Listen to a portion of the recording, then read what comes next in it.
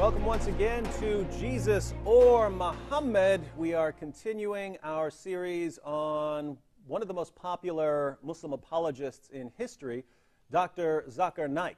Now, Muslims like to believe that Zakir Naik has refuted Christianity's top defenders, and in fact, I have never seen or heard of Zakir Naik facing an experienced Christian debater on stage. It's never happened. Have you heard of it, Sam? Never. Okay, Never so, seen him take anyone qualified. and yet he has this reputation, right? Muslims look at him as this champion debater. Invincible. No one can refute him. His knowledge of the Bible and the Quran is second to none and cannot be refuted. That's the impression he gives. And it's really a brilliant strategy, I must say, right? If you have, let's say, a Muslim in India, where Zakir Naik does a lot of his presentations, if Zakir Naik faces a local evangelist on stage in a debate, the local Muslim population, they don't know the difference between that local pastor and, say, Sam Shamoun, right? Precisely, they think, oh, here's a defender of Christianity, and Zakir Naik is really giving hard arguments against this guy, not realizing we're over here practically begging Zakir Naik for the opportunity to refute his claims on stage. But he's smart enough to realize these arguments would not stand up to scrutiny. Exactly. These arguments would be smashed on stage, right? Yeah, precisely. I mean, look at our top Christian apologists. The best Christian apologists and debaters we have do not shun the toughest opposition, the best the other side has to offer. Look at William Lane Craig or James White. They take the best the other side has to offer because they are confident they have the truth, and the truth is easily defended if you know it and believe it from your heart. So unlike Zakir Naik, our top guys are willing to take the best the other side has to offer. And can we go ahead and say this? We didn't talk about this beforehand or anything, but can we say this in public for everyone to hear? We, you and I, will take on all of Islam's top apologists at the same time, on the same stage. Yeah, right? And so that's not an exaggeration. We mean it, we'll do it. Line them up, we'll be there by the grace of the Lord Jesus Christ. If a Muslim contacts us and says, David, I have just talked to Zakir Naik and Shabir Ali and Jamal Badawi and all these other guys, and they have all agreed to sit on one side of the stage, and you two will sit on the other side of the stage, and we will debate a bunch of topics that are essential to Christianity and Islam. Definitely, and we're not just saying it here. We're going on the record. We're putting our reputations on the line, and our reputations doesn't matter. It's the reputation of our God and Savior, Jesus Christ. But we will be willing and ready to meet all your top apologists, because we know that Jesus Christ is Lord, we have the truth, and the truth is found in Jesus Christ, our Lord, not in Islam. So, let's do it. So we're here. Is it going to happen? Yeah. No. Is it ever going to happen? No. Yeah. So, tonight we're going to be discussing a very important topic that you might not, people who aren't familiar with Islamic apologetics might not realize just how important this topic is. Muhammad in the Bible. Zakir Naik and other Muslim apologists claim that you find predictions about Muhammad in the scriptures of the Christians and the Jews, Old Testament and the New Testament. Now, Sam, is this just an extra line of evidence for them, or is this something absolutely essential to what they believe? Well, it is absolutely essential. It's not just an extra line of evidence. It's that too, but it's more than that, because the Quran, at least two passages, asserts chapter 7, verse 157 of the Quran, chapter 7, verse 157, and then chapter 61, verse 6 of the Quran, 61, verse 6, those passages assert that the previous prophets and their previous scriptures announced the coming of Muhammad. For example, in chapter 7, verse 157, we are told that there are prophecies of an unlettered prophet, Ummi. Now, we don't have time to delve into what that term actually means, but classically, Muslims have understood the term Ummi to mean that this prophet would be illiterate, can't read or write. They'll find predictions of an illiterate prophet to come in the Torah and the Gospel, which the Jews and Christians possessed at the time of Muhammad.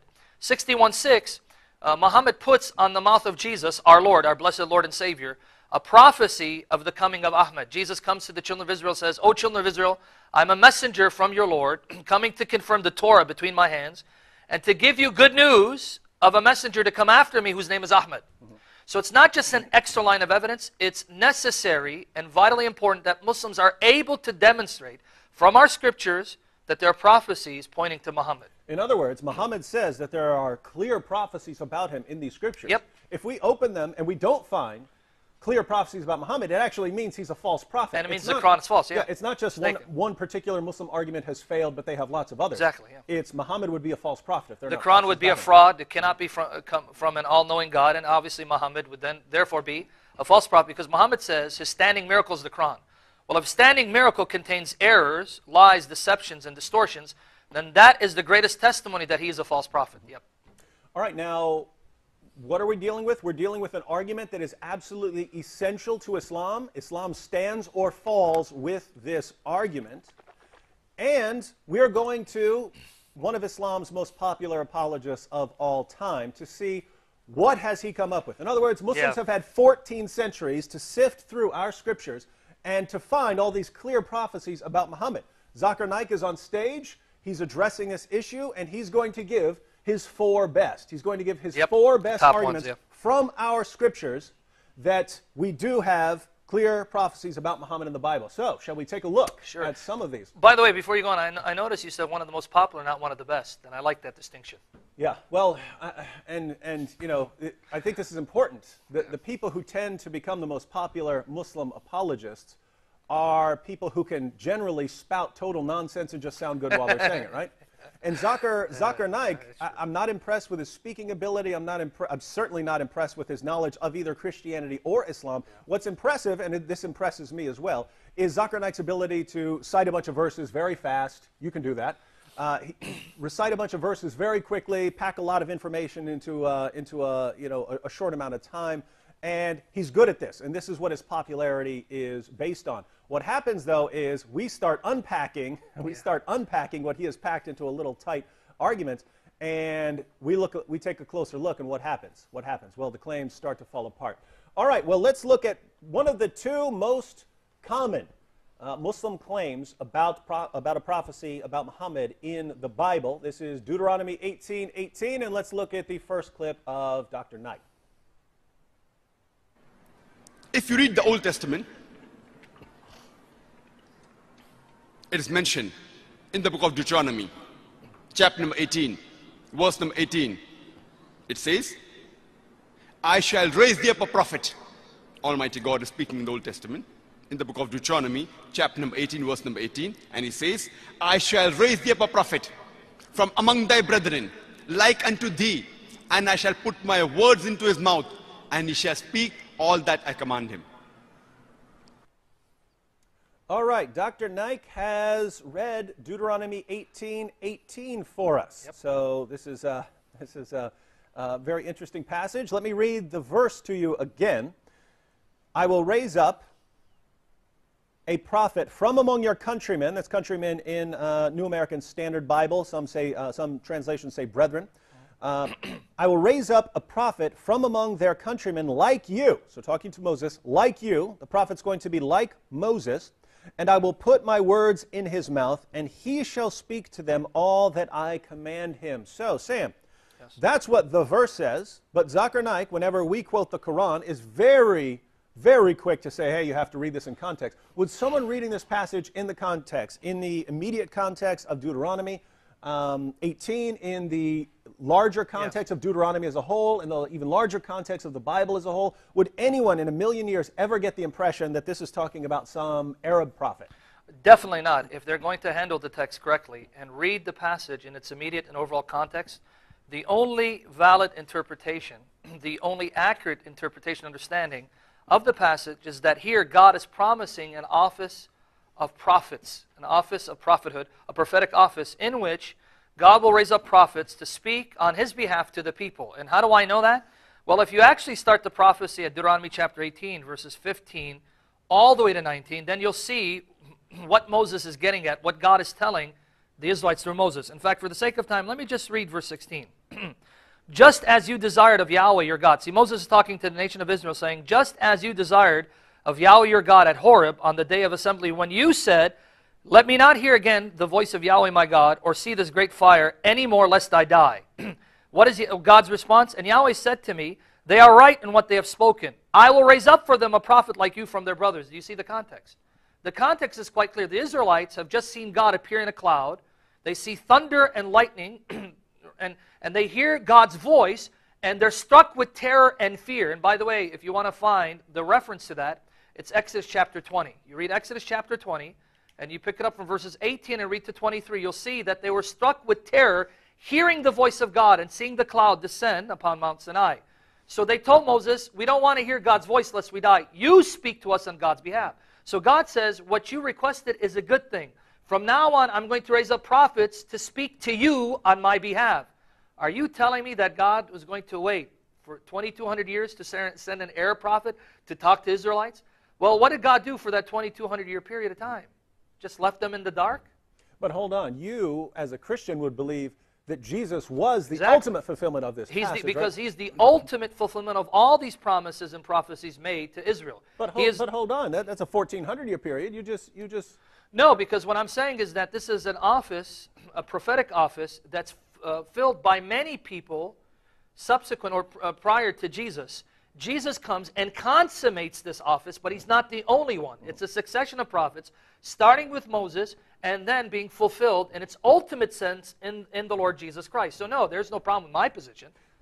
Now, before we thoroughly expose Zakir Naik's argument here, I wanted to play one more clip on this argument by Dr. Naik, where he gives the Christian view for us, right? Yeah. He gives the Christian view. And you have to watch Zakir Naik, because he's very quick to say, this is what Christians believe, and this is the Christian argument, when I've never heard a Christian say this sort of thing, right? So let's go ahead and play the next clip. Why, according to Dr. Zakir Naik, do Christians believe that this applies to Jesus? Let's hear Zakir Naik's version of our argument. The Christians, on the other hand, they say that this prophet mentioned in the book of Deuteronomy refers to Jesus, peace be upon him. And when we ask them that why does this prophecy refer to Jesus, peace be upon him, they tell us that the prophecy mentions the prophet to come will be from the brethren of Moses, peace be upon him, and that prophet will be like Moses, peace be upon him. And the criteria they give for the fulfillment of this prophecy is, they say that Jesus Christ, peace be upon him, he was a Jew. And like Prophet Moses, peace be upon him, he was too a prophet of Almighty God. Now, Sam, So, yeah. when we want to show that this applies to Jesus, that the ultimate fulfillment of Deuteronomy 18:18 is Jesus, is our argument now, or has it ever been, or will it ever be, one, Jesus was a Jew, and two, Jesus was a prophet, so clearly he's the fulfillment of Deuteronomy 18:18. In fact, that's such a powerful argument. I've never heard that before, but now I am convinced Jesus is the prophet like Moses. Obviously not. That's actually nonsense, and it's a blatant distortion of what the actual Christian position is. And we have to ask ourselves, Dr. Naik claims that he is a student of various religions, right? He claims to be an expert on Christianity. Any expert on Christianity, anyone who's been studying Christianity for a couple of months would understand what our position is. Yet Zakir Naik, when he's speaking to an audience full of Muslims, deliberately distorts our argument, waters it down. Why? Why wouldn't he present our argument accurately and then respond to what we actually say? We can only assume it's because he knows people in the audience wouldn't actually believe his claims. They wouldn't believe his response. They wouldn't believe his argument anymore if they knew what we actually say. And we're not going to go into much detail. Let me give you a very, I'll read two passages briefly, and then Sam can add some additional responses to this argument. And then we'll see that the actual context rules out Muhammad as a prophet at all. He can't possibly be a prophet. And we'll even see that according to Deuteronomy 18, Moses would have had Muhammad killed for the things Muhammad said. But let me read a passage in the book of Acts. Why is this important? Because according to Islam, Jesus had followers who were good Muslims and who converted to the teachings of Jesus and then went out and proclaimed his message. Well, we have records. We have records of the teachings of Jesus' followers. One of these passages is in the book of Acts, chapter 3. I'll begin at verse 19. This is Peter. This is the Apostle Peter talking. He says, "Therefore repent and return so that your sins may be wiped away, in order that times of refreshing may come from the presence of the Lord, and that he may send Jesus the Christ appointed for you, whom heaven must receive until the period of restoration of all things about which God spoke by the mouth of his holy prophets from ancient time. Moses said, the Lord God will raise up for you a prophet like me from your brethren. To him you shall give heed to everything he says to you, and it will be that every soul that does not heed the prophet, that prophet, shall be utterly destroyed from among the people. Does this sound familiar? This is the Apostle Peter, Jesus' follower, quoting Deuteronomy 18, applying it to Jesus in the presence of a bunch of people who would know what that passage means, unlike Muhammad's followers who would have had no clue what the passage means. And likewise, all the prophets who have spoken from Samuel and his successors onward also announce these days, it is you who are the sons of the prophets and of the covenant which God made with your fathers, saying to Abraham, and in your seed all the families of the earth shall be blessed. For you first God raised up his servant and sent him to bless you by turning every one of you from your wicked ways. So the Apostle Peter here, Jesus' follower, says this applies to Jesus. And this is a Jew speaking to a bunch of Jews on exactly what this passage means. They would have had some idea. So this is very different from Muhammad speaking to a bunch of Arabs who have no clue what this passage means. He can get away with it. Peter wouldn't have gotten away with it because the people would have refuted him. Exactly. But there's one more passage I want to read from the book of Deuteronomy itself, because we watched two short clips. Zakir Naik actually goes on to show various ways that Muhammad is like Moses. So for instance, Muhammad was a political leader just as Moses was a political leader, and so on. So he gives examples like these. But in context, Zakir Naik loves context. In context, to the people of the time, what did it mean to refer to a prophet like Moses? What was important to them? Well, let's read. The end of the book of Deuteronomy, the book Zakir Naik is quoting to show us that like Moses means something like Muhammad. This is Deuteronomy, final chapter, beginning at verse 9. Now Joshua the son of Nun was filled with the spirit of wisdom, for Moses had laid his hands on him, and the sons of Israel listened to him and did as the Lord commanded Moses. Since that time, no prophet has risen in Israel like Moses. So we're getting an idea of what like Moses meant in the context of the time. Since that time, no prophet has risen in Israel like Moses, whom the Lord knew face to face, for all the signs and wonders which the Lord sent him to perform in the land of Egypt against Pharaoh, all his servants, and all his land, and for all the mighty power and for all the great terror which Moses performed in the sight of all Israel. So you have the two criteria of being like Moses, knowing God face to face, in other words, having such a high relationship with God, and miraculous works performed in the sight of the people. Sam, does that refer to Muhammad? Does that sound like Muhammad? Definitely not. Now notice what the criteria happen to be. He has to know God intimately face to face and has to perform miracles like Moses did. Well, the Quran itself testifies that Muhammad's God is not the God of Moses, and Muhammad was incapable of doing miracles like Moses did. For instance, if you go to chapter 5, verse 18 of the Quran, this is what Muhammad says to the Jews and Christians who claim to be children of God. Chapter 5, verse 18. The Jews and Christians say, we are sons of Allah and His beloved. We are the children of God. We are His beloved. Say, why then does He chastise you for your sins? No, you are but mortals of His creating. So Muhammad says to the Jews and Christians, neither of you are children of God, children of Allah, the God that Muhammad preached, because Muhammad's God is a father to no one. He has no children, whether spiritually or biologically. And as Christians, we condemn the belief, the notion, that God sires children sexually. That's a blasphemy to us, just as much as it is a blasphemy to Muslims. We believe that God is a spiritual father who begets spiritually. His children are His because they're born of His Spirit. However, Muhammad says, no, you're not His children. Yet in the same book of Deuteronomy that Zakir Naik quotes, several times Moses affirms that Israel, the nation of Israel, are the sons and daughters of the living God. For example, Deuteronomy 14:1. This is what God is saying through Moses to say to the nation. Deuteronomy 14:1. You are the sons of the Lord your God. You shall not cut yourselves or make any baldness on your foreheads for the dead. You are the sons of the living God. Muhammad said, no, you're not. Deuteronomy 32:6. Do you thus repay Yahweh, you foolish and senseless people? Is not He your Father who created you, who made you and established you? Deuteronomy 32:6, Yahweh is their Father. They are children of the living God. And Deuteronomy 32:18 says that Yahweh begot Israel, begot them, gave birth to them, spiritually speaking. But Muhammad says his God is a father to no one, let alone the father of the Jews. How then can Muhammad be a prophet like Moses when his theology contradicts the theology of Moses? And then finally, did Muhammad do miracles like Moses? The Quran itself says, answers with an emphatic no. Chapter 28, verse 48 of the Quran says this. Chapter 28, 48 says,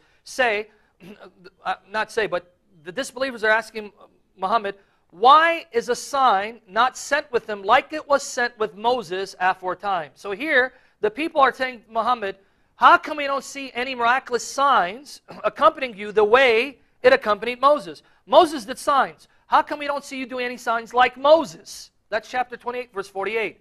And Muhammad doesn't say, well, here's a sign like Moses. He simply says, well, miracles are in the power of Allah, and Allah hasn't been pleased to give me a miracle other than the Quran. So on the basis of the criteria given in Deuteronomy 34, 10 to 12, knowing God intimately and doing miracles, Muhammad fails both counts. His God is not the same God that Moses knew intimately, and he could not do miracles like Moses did. However, the Lord Jesus Christ perfectly fulfills that criteria. So there's no way, really, this passage could be talking about Muhammad. But there's even more we can point out showing that not only is Muhammad not the prophet of Deuteronomy 18, not only is he not preaching the same theology, the same God that Moses preached, we can also show that according to Deuteronomy 18, Muhammad can't possibly be a prophet of any kind except for a false prophet. The passage that Muslims quote, if they'd finish reading it, actually shows that Muhammad can't be a prophet at all. And let's read the verse. So Deuteronomy 18:18. Just two verses later, we read Deuteronomy 18:20, which gives two criteria of a false prophet. And we have the two criteria right here. But the prophet who speaks a word presumptuously in my name, which I have not commanded him to speak, or which he speaks in the name of other gods, that prophet shall die. This is the same passage. This is the same passage that Muslims are quoting to show that Muhammad is a prophet. And just two verses later, after Deuteronomy 18:18, we read that Muhammad can't be a prophet at all. Why? Two criteria. If you speak something, if you deliver a revelation that doesn't come from God, or if you speak in the name of other gods, you're a false prophet, and Moses, according to Moses, you would be put to death, exactly. Right? Yep. Now, did Muhammad do these? Did Muhammad do either one of these? Definitely. In fact, he did both, and we know this is exactly what Muhammad did with the infamous satanic verses. If you don't know the story, I have 37 Muslim sources of varying degrees of reliability, including passages that go all the way back to people like Ibn Abbas, saying that Muhammad delivered a revelation to his followers. They bowed down in honor of that. Muhammad bowed down in honor of the revelation. Then Muhammad comes back later and says, the devil made me do it. The revelation said that you can actually pray to three goddesses, Alat, Alusa, and Manat. These were three pagan deities of the Quraysh tribe, Muhammad's tribe. Muhammad said you can pray to them because they can take your prayers to Allah. Muhammad delivers this revelation as part of the Quran to his followers. He comes back later and says, the devil tricked me. And he said, and I'll quote it to you, in At-Tabari, when he was embarrassed about this, he said, I have fabricated things against God and have imputed to him words which he has not spoken. That's At-Tabari, volume 6, page 111. Think about this. I have fabricated, this is Muhammad speaking, I have fabricated things against God and have imputed to him words which he has not spoken. What is Deuteronomy 18:20 says? If you speak in the name of God and it doesn't come from God, you're a false prophet, you have to die. And if you speak in the names of other gods, which Muhammad did when he said you can pray to Allah, Alusa, and Manat, right, you're a false prophet and you have to die. So Muslims say, aha, Deuteronomy 18:18, this shows that Muhammad is a prophet. And we believe in Moses too. Muslims, get this through your minds. If Muhammad had delivered the satanic verses during the time of Moses, Moses would have said, everyone pick up a stone because this guy has to die. He is a false prophet. Exactly. But Muhammad wasn't stoned to death. Why? Because he delivered his revelations around a bunch of Arab Bedouins and so on who didn't know the difference, who didn't know. And that's the only reason he was able to be successful. So, According to Deuteronomy 18, Muhammad can't be a prophet at all. He would have actually been killed as a false prophet, and yet Muslims put this forward as clear proof that Muhammad is a prophet. And just one final point, just to reiterate that the Lord Jesus Christ is the ultimate fulfillment of that promise. Don't forget that in Acts chapter 3, which you read, when Peter appeals to Deuteronomy 18 and then points to the Lord Jesus Christ as the ultimate fulfillment of that promise, earlier in that same chapter, Peter and John go ahead and perform a miracle in the name of the Lord Jesus Christ. In Acts 3, there is a person who's paralyzed, a beggar, who's a paralytic, whom is healed miraculously in the name of the Lord Jesus Christ. Peter says, in the name of Jesus Christ of Nazareth, walk. And he instantly walked, miraculously walked, as a sign that Jesus Christ is the one appointed by God. Because remember what the criteria stated. One of the criteria was that the prophet like Moses has to do miracles like Moses. Here Peter is performing a supernatural work in the sovereign name of the Lord Jesus Christ as proof that Jesus and Jesus alone is the ultimate fulfillment of all the blessings and promises that God gave to Israel. It has nothing to do with Muhammad. In fact, an accurate reading of the Old Testament and the New Testament condemns Muhammad as a false prophet. All right, so we're going to look at one more very quickly. We'll look at one more clip by Zakir Naik, and this will only take a second to refute. I don't want to spend much time on this because it's so horrible. Let's play this next clip. This will only take a second to refute. So let's see one of Zakir Naik's 4 best arguments on Muhammad in the Bible. Further, it's mentioned in the book of Isaiah, chapter number 29, verse number 12. The book will be given to thee, and it will be said to him, pray, read this, but I will say, I am not learned. This is exactly what happened when the first revelation was revealed to Prophet Muhammad, peace be upon him. And when Archangel Gabriel revealed the first word from Surah Iqra of Surah Alaq, chapter 96, verse number 1, and he said, Iqra, read. The beloved Prophet said, Ma ana biqari, I am not learned. This is exactly the fulfillment of the prophecy in the book of Isaiah, chapter number 29, verse number 12. All right, so this one is actually so bad. Let's just refute it and move on to some that require a bit more explanation. All this requires is the ability to read surrounding verses, to not actually rip one totally out of context.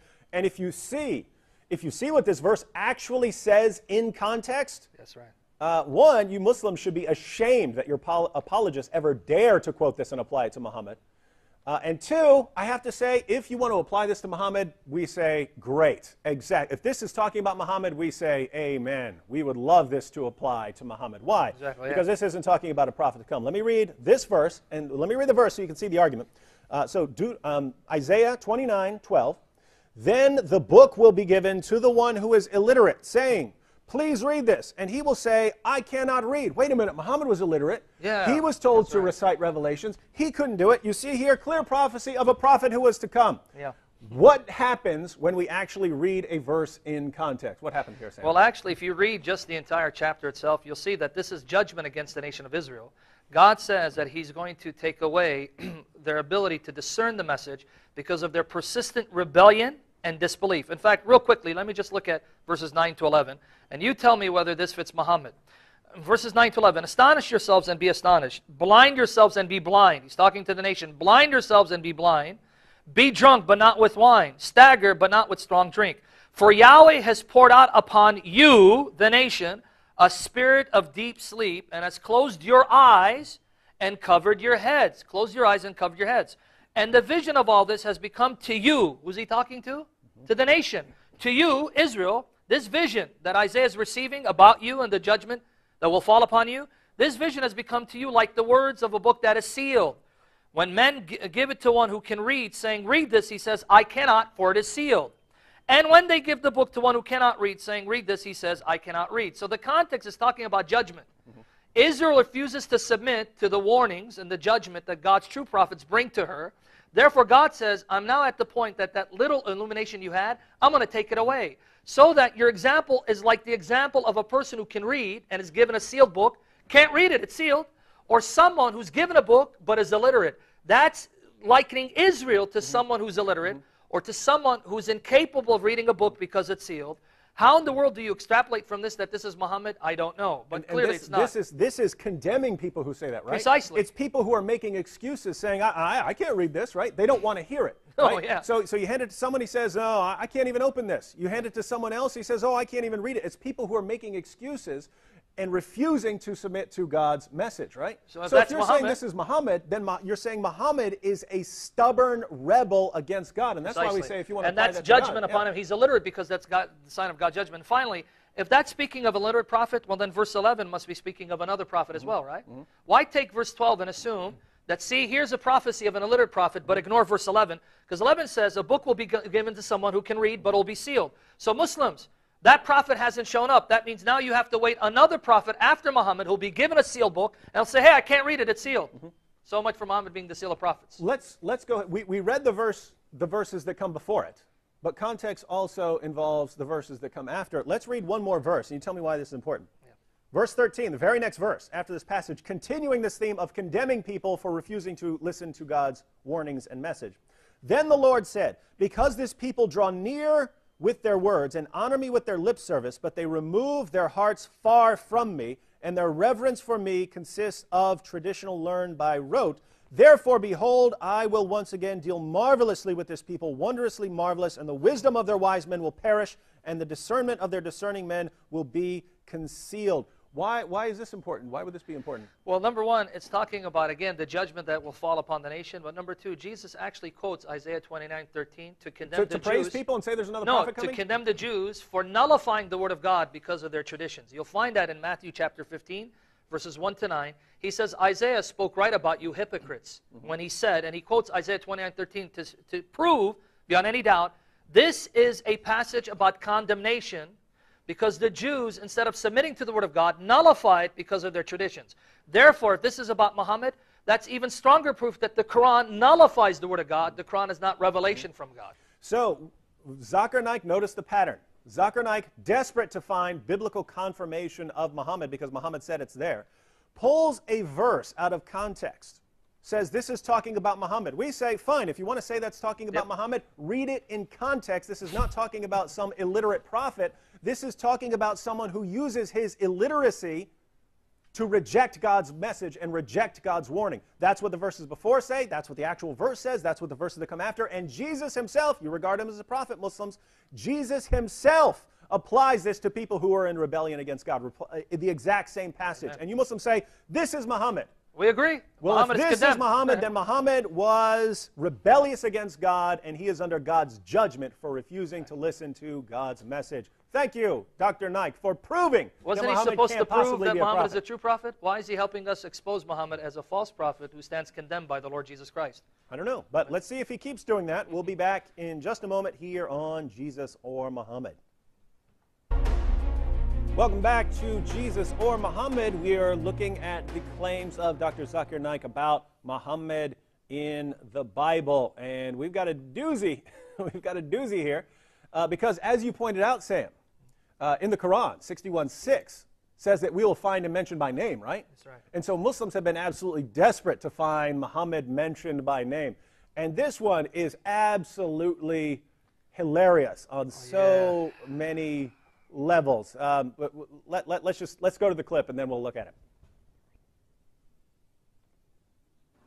Prophet Muhammad, peace be upon him, is also mentioned by name in the Old Testament. It's mentioned in the book of Solomon, chapter number 5, verse number 16. It says in Hebrew, Hikkum amitakim bikulli Muhammadim zaydudi wa zayrai baina Jerusalem, which means he's most sweet. His mouth is most sweet. He is altogether lovely. He is my beloved. He is my friend, O daughters of Jerusalem. They have translated Hikkum amitakim bikulli Muhammadim. Now, in the Semitic languages, to give respect, im is added. Like for God, for Elo, they add Elohim for respect. Similarly to the name of the last and final messenger, Muhammad, they have added im, so it becomes Muhammadim. But they have translated Muhammadim as altogether lovely. But if you refer to the original text in the Old Testament, in the Song of Solomon, chapter 5, verse 16, Prophet Muhammad, peace be upon him, is mentioned by name. How is this hilarious? let me count the ways. Song of Solomon. Lots of Muslims complain about sexual content in the Bible. Say, therefore, it can't be the Word of God. It can't be the Word of God if it's talking about sex. This would pose some problems for both the Quran and especially the Hadith if Muslims took it seriously, but Muslims aren't generally consistent with their criticisms. But if you want to say something about sexual content in the Bible, it doesn't get any more sexual than the book Song of Solomon. The entire book is about a loving and sexual relationship between a man and a woman. And they're constantly praising each other for their physical attributes. The man's praising the woman for her beauty. She's praising the man for being so just physically fit and just an all-around phenomenal man.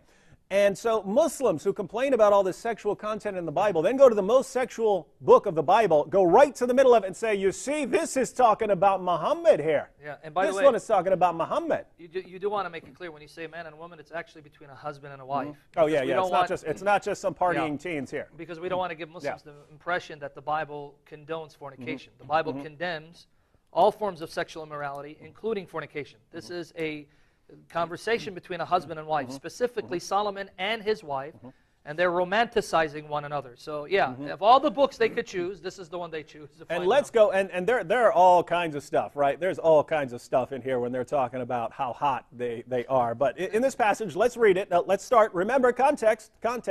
Let's just start at verse 10 so we can see the immediate context of this verse. So chapter 5, beginning at verse 10. This is a woman talking.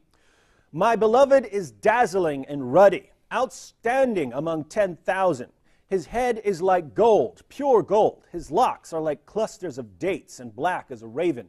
His eyes are like doves beside streams of water, bathed in milk and reposed in their setting.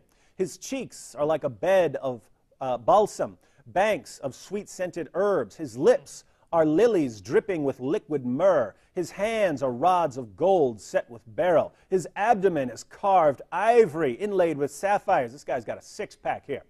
His legs are pillars of alabaster set on pedestals of pure gold. His appearance is like Lebanon, choice as the cedars. His mouth is full of sweetness, and he is wholly desirable. This is my beloved, and this is my friend, O daughters of Jerusalem. So that Jerusalem, verse right? 16, that verse 16 is the one where Muslims want to say what it actually should be translated as, his mouth is full of sweetness, and he is Muhammad. This is my beloved, and this is my friend, O daughters of Jerusalem. So after constantly saying, oh, his abdomen and his legs, and he's so ripped, and he's so awesome, suddenly it's talking about Muhammad, right? That's the argument. Yeah, that is the argument. But notice the context is speaking of someone who's in Jerusalem, daughters of Jerusalem. So this is a conversation that's taking place between a husband and wife. In fact, if you read just the beginning of the book, the chapter, it's Solomon speaking to his wife and her responding, with intimate words. Anyway, this is taking place in Jerusalem. Now let's put the geographical location aside. Let us assume it's Muhammad, just because the term in Hebrew, Mahmadim. Now notice how he pronounced it, Muhammadim. Yeah. More accurately would be Mahmadim, which comes from Mahmad. But let's again assume that because Mahmad sounds like Muhammad, therefore, this clearly is a prophecy of Muhammad. Well, if we're going to use that method of interpreting the scripture, you got problems, Muslims, because this is what I call the phonic fallacy. Just because two words from two different languages sound similar, therefore the conclusion is it must be referring to the same thing. That's the assumption that Zakir Naik is operating under. Well, if that's the case, then Zakir Naik has managed to prove that when Muslims say Allahu Akbar, guess what they're saying, David? Oh, well, that would depend on what Akbar means. In Hebrew, Akbar means mouse. I'm not exaggerating. In fact, let me give you the references where you can see the Hebrew term Akbar. It's Leviticus chapter 11, verse 29, 1 Samuel chapter 6, verses 4 and 5, 1 Samuel chapter 6, verses 4 and 5, and verses 11 and 18. And Isaiah 66, 17, there the term mouse or rat is used. And if you go back to the Hebrew, it's Akbar. Therefore, if I'm going to employ the methodology used by Zakir Naik and other Muslim Dawagandists, then I must conclude that whenever Muslims say Allahu Akbar, they must be saying Allah is a mouse, because Akbar sounds similar to the Hebrew word Akbar, and in Hebrew it means mouse. Yeah. So just to, if you're not clear on this, think about this. If a Christian or a Jew or whoever were to come up to you Muslims after you shout Allahu Akbar, Yes. and were to say to you, what? How dare you? How dare you call God a mouse? Yes. Your response would be, what are you talking about? We didn't call God a mouse. And suppose he says to you, but Akbar in Hebrew is mouse. Your response would be, I'm not speaking Hebrew, I'm speaking Arabic. Precisely. But what did you just do? You just rejected Zakir Naik's reasoning, right? Here's a word, Mahmad. Oh, it sounds kind of like Muhammad, so we'll just go to this book. We'll just go to Song of Solomon. It's all about sex. Go to the verse in the middle of this woman praising this man for his physical attributes and say this verse is talking about Muhammad because it sounds a little bit like Muhammad. Yeah. Well, guess what? Akbar sounds exactly like Muslims pronounce it, right? Yep, In exactly. Hebrew, it sounds exactly like it. So if you accept Zakir Naik's reasoning, you have to accept it when someone says that when you say Allah is greater, you're actually saying Allah Precisely. is a mouse. And the only way around it is to reject Zakir Naik's entire methodology, but you don't want to do that because he's your champion, right? Precisely. He's one of the most popular apologists out there. And not only that, another problem is, if he's going to be consistent, he should look for every occurrence of the term mahbat in the Hebrew Bible. Yeah, this and is see. a word. This is a word that's used Exactly, throughout the Old mahmad. Testament. Yeah. In fact, in Song of Solomon 5:16, it's the plural form of mahmad. It's mahmadim. If he really wants to be consistent, he should find the singular form, right? Mahmad. Well, lo and behold, we find mahmad used in several passages. And again, for the sake of time, let me just show you what happens if I were to employ his method of interpreting the scriptures, which is actually even worse than just eisegesis. It's pure distortion of scripture. Let me show you what happens. Ezekiel 24:21. Same word mahmad is used. Ezekiel 24:21. Say to the house of Israel, thus says the Lord Yahweh, behold, I will profane my sanctuary, the pride of your power, the Muhammad of your eyes. I'm going to profane Muhammad. So here's the prophecy that God says he's going to profane, humiliate, disgrace, destroy Muhammad. So again, I want to thank Zakir Naik for helping us establish that according to the Bible, Mahmad, a.k.a. Muhammad, is someone profane and disgusting to God, and God is going to destroy him. And you can actually do that with a bunch of passages in the Old Testament. We'll go ahead and link to that article, but just to recap here, if you Muslims believe in Zakir Naik's reasoning, you haven't proved that Muhammad is a prophet. You prove that Allah is a mouse, and you prove that God, the mouse, will profane and disgrace Muhammad. This is what happens if you actually take the arguments of your greatest apologists seriously. All right.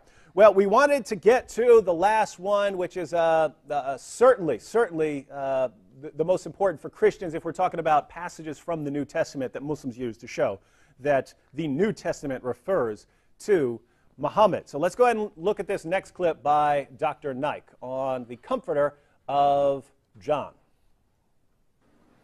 It's mentioned in the Gospel of John, chapter number 14, verse number 16.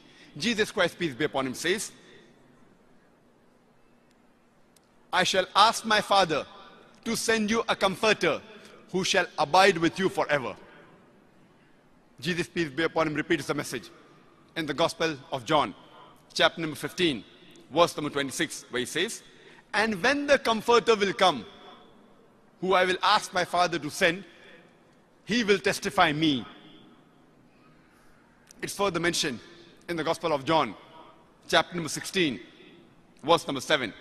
Jesus Christ, peace be upon him, says, it is expedient for you that I go away. For if I go not away, the Comforter shall not come. For if I depart, shall I send him. I just want to say, I cannot believe he quoted that verse. Is that not the last verse in this entire passage? Because the Muslims are drawing the supposed prophecy about Muhammad from John chapter 14 through John chapter 16.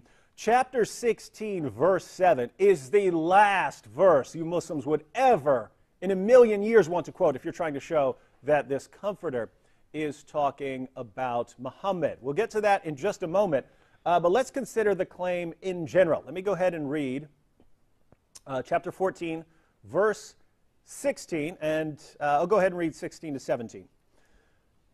Jesus says, I will ask the Father, so God is the Father, right? Yep.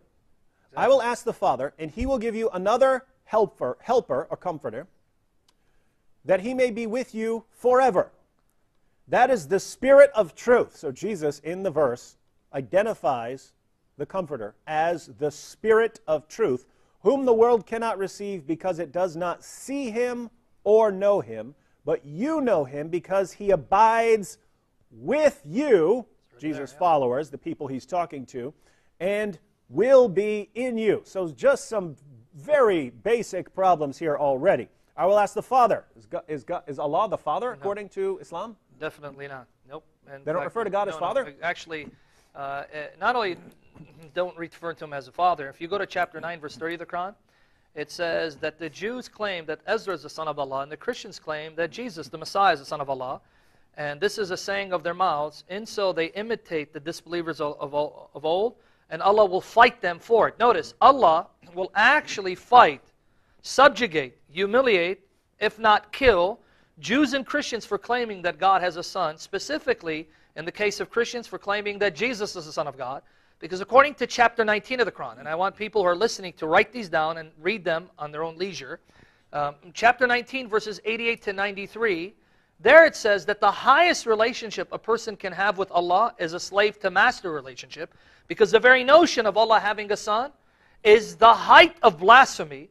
It is so blasphemous that the entire creation itself shudders with fear at the notion, right, that Allah could have a son. Mm-hmm. All right, so let's Right? keep reading this passage here. I will ask the Father, and he will give you another helper, that he may be with you forever. Who's he talking to here? He's talking to the disciples. Okay, so he will be with you forever. So if this is talking about Muhammad, Muhammad was with Jesus' disciples forever, right? But they'll tell you, no, it means his teachings. Is that what it says? No, it says he himself Okay. will abide with you. And keep in mind, he's actually trying to comfort them, right? That's why we're talking about the Comforter here. They're sad because they hear Jesus is leaving. Don't worry. God's going to give you another one. He's going to comfort you, and he's going to be with you forever. That's exactly what he says in verse 18. He says, I will not leave you as orphans, but I will come to you. He says it right there. Yeah. So don't worry about it. You won't be orphaned. The Spirit will come, and the Spirit will then mediate my presence to you, and I'll be with you through the Spirit. Exactly. All right. That is the Spirit of truth. Is Muhammad the Spirit of truth? If you're asking Zakir Naik, of course. Muhammad is the Spirit of truth. Yes. So, Interestingly, that's a title of Angel Gabriel in Islamic theology. okay, so Called, Muhammad is the angel Gabriel. Exactly, according to Muhammad According Naik, to Zakir Naik. So Zakir Naik, keep in mind, has just proven that Muhammad is the angel Gabriel. All right? Yeah. That is the Spirit of truth, whom the world cannot receive because it does not see him or know him. So the world did not see Muhammad. Well, they couldn't because he's the angel Gabriel, right? And Exactly. there's obviously some kind of spirit. So the world did not see Muhammad because he is the angel Gabriel. But you know him because he abides with you and will be in you. Again, who's he talking to here? He's talking to the disciples. So what does he say there? That the Spirit is already with them and will be in all of them. So at the same Muhammad, time. who is the angel Gabriel, is already with Jesus' followers and is going to be in them. Indwell them. For what And so purpose? they can To be empower comforted. them. So Yes. they can be comforted by And that. empower them for mission. So basically what we're getting at is, according to Zakir Naik, not only is Muhammad the angel Gabriel, but Muhammad actually has the essential attributes of deity. He's divine. Why do I say that? Because again, David, maybe you can help me understand this. In order for this entity to indwell a group of individuals at the same time and be with them wherever they go, in order to comfort them and empower them to accomplish the mission that Christ has entrusted to them, what kind of attributes must this entity have to be in all of these individuals at the same time, wherever they go, to empower and comfort them, guaranteeing the success of their mission? So Muhammad's not just the angel Gabriel, he's God. Because that He has God's presupposes attributes, right? that he's omniscient, He's Allah. omnipresent, and omnipotent. So Zakir Naik has just proven that Muhammad is Allah in this passage, right? If Muhammad is the one who's going to fulfill this passage. Exactly, because he has to be omnipresent, omniscient, omnipotent, to indwell all of them at the same time, to empower them and comfort them and be with them wherever they go. Therefore, the conclusion is that Muhammad is angel Gabriel and angel Gabriel is God. That's a conclusion. And that's what we have so far. Any more points we want to, I mean, there's a ton of stuff in this Oh yeah, passage. there's a lot more. In fact, because Before we get to the... yeah, it's fun. to the most devastating one, where we go ahead and grant, Yeah. for argument's sake, what Zakir Naik is saying. Anything else we want to point out about various ways that Muslims should not be applying this to? Oh, to definitely. Muhammad? The one way, well, again, this is going to be the whammy. But real quickly, let me just explain, for those Christians who want to know, real quickly, because we're going to show you the whammy. where Zakir Naik's argument not only leads to the conclusion that Muhammad is the angel Gabriel, who's God, but that the Father and the Son together happen to be Allah, the God of Muhammad. The greater God. Yeah, before I get to that, I just want to make sure what Jesus meant that he had to go away for the Spirit to come. Because many Christians do stumble on that point. Jesus already told us in John 14:17, the Comforter was there with the disciples. The difference is that Jesus has to go for the Comforter, the Spirit, to indwell them. As long as he was on earth, the Comforter was present with them in the person of Christ. But Christ had to go in order for the Spirit to now indwell them and empower them the way he did when Christ was on earth. In fact, this is clearly stated in the same Gospel of John, John 1, 32 to 33, John chapter 1, verses 32 to 33, and John 7, 38 to 39. John 7, 38 to 39 basically confirm that at Jesus' baptism, the Spirit came down upon Christ in the form of a dove and remained on him, and would remain on him until he was glorified. And until that moment, the Spirit would not be given to anyone else. John clearly says that in John 7:39. The Spirit would be given later, but would not be given up to that time until Christ was glorified. So that's what Jesus means. The Spirit is with you. The Comforter is with you. He's present with you in the person of Christ. But Christ must be glorified, must go away for the Spirit to now indwell them. So he wasn't denying that the Comforter was there. He was simply saying, he will not indwell you until I finish my work that the Father sent me to do. So that's his meaning. I just want to make sure, lest Christians stumble when a Muslim raises that objection. Well, the Holy Spirit was already present, but the Comforter wasn't. That's not what Jesus said. The Comforter, who is the Holy Spirit, was present. But Jesus' point is he has to go for the Comforter to indwell them. So now that we got that point out of the way. The Spirit is going to come in a special way that Precisely. he was not present before. And don't we see the Holy Spirit descending in a very special and unique way after this happens? Exactly, after his Acts, glorification. right? Yep, exactly. Yeah. So in other words, if you just keep reading, this is the book of John. If you just keep reading the very next book, the book of Acts, it says what happened after all of this. Holy Spirit comes down on Jesus' followers and empowers them, does all kinds of things. Very clear. There's nothing confusing about this from a Christian perspective. The confusion comes when a Muslim comes along, tries to rip a verse totally out of context. And I have to say here, Sam, is it a good idea to be playing around with passages about the Holy Spirit and start applying them to people like Muhammad? Definitely not. The Lord Jesus Christ warns us, and you can find this warning in Matthew chapter 12, verses 31 to 32, Matthew 12, 31 to 32, and Mark 3, 28 to 30. Mark 3, 28 to 30, the Lord Jesus Christ quite clearly says, all sins, all blasphemies, even sins and blasphemies against the Lord Jesus Christ shall be forgiven. But the one sin, the one blasphemy that shall never be forgiven, makes someone guilty of an eternal sin and therefore eternal condemnation, is the blaspheming of the Holy Spirit of God. So this would be somewhere in the same ballpark, not the exact same thing as shirk in Islam, right? Yes, as, exactly. As far as you Muslims, you're trying to think, what's the worst thing you could do? This is the worst thing you could do, not according to Sam or David, according to Jesus. The worst thing you can do is start playing around with claims about the Holy Spirit. Exactly. And that's exactly what Zakir Naik does. And so Zakir Naik, according to Jesus, is one of the worst blasphemers you could imagine. Okay. And now why would we say it's blasphemous? Imagine, you are saying the Holy Spirit is Muhammad. And again, not to be unnecessarily offensive, Muhammad's life is anything but a beacon of moral virtue. To say that that one is the Holy Spirit is a great insult, attack, assault, blasphemy against the pure, Holy Spirit of the living God. And in Surah 5, Christians are condemned for saying Allah is Jesus, son of Mary, right? Yeah. And here Muslims are saying the Holy Spirit is Muhammad. Yeah.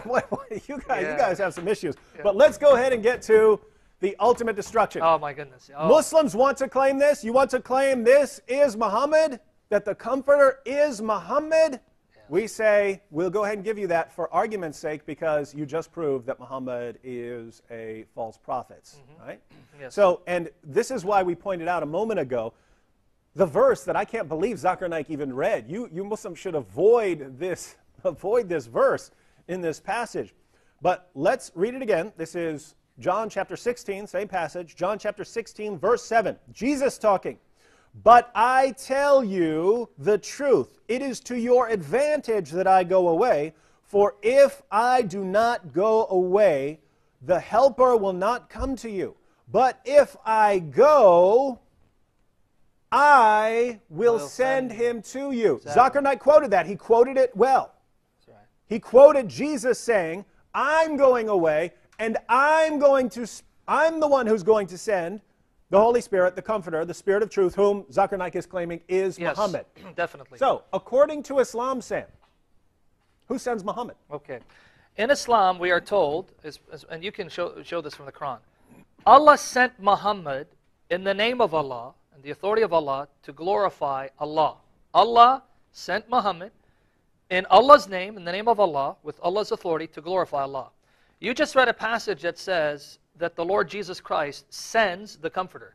Not only that, if you go to John 14:26, this is what, same promise, John 14:26, it says, but the Helper or Comforter, the Holy Spirit. See here, John 14:26, he's clearly said to be the Holy Spirit. But be that as it may, for argument's sake, let's say it's Muhammad, God forbid such blasphemy, whom the Father will send in my name. So now notice, it's the Father and the Son together that send the Comforter in the name of the Lord Jesus Christ. And then John 15:26, but when the Helper comes, this is John 15:26, when the Helper, Counselor comes, whom I will send you from the Father, the Spirit of truth, who proceeds from the Father, he'll bear witness about me. So now notice, Father and Son together send the Comforter from the presence of the Father himself who's in heaven.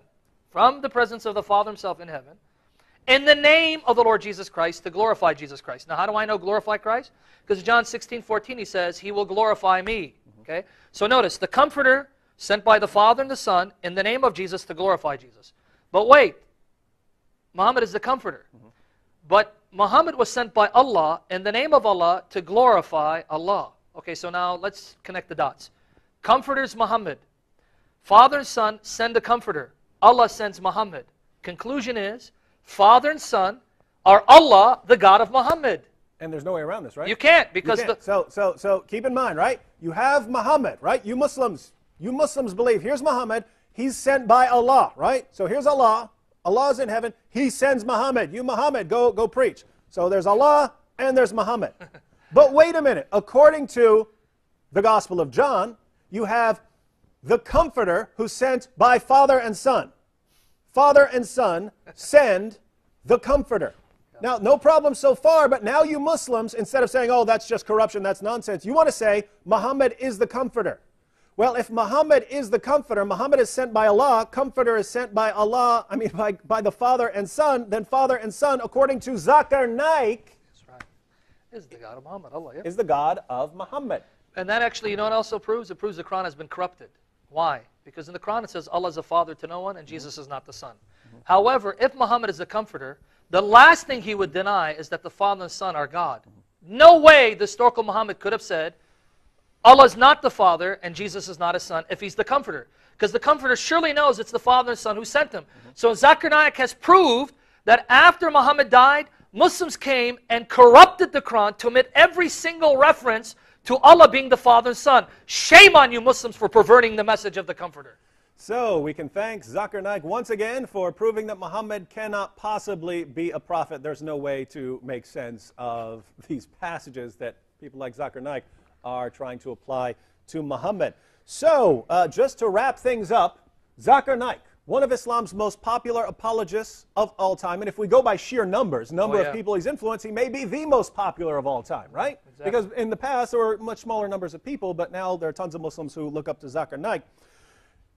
Zakir Naik, your greatest apologist, has appealed to 4 passages.